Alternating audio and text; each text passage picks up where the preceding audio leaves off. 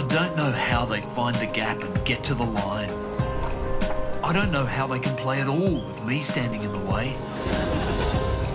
But with 4 generations of betting knowledge in my blood, I know what punters want. And I'm pretty sure it's this.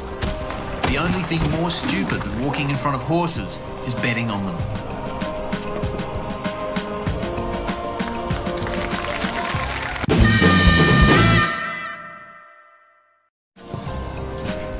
I wasn't born to be a footballer.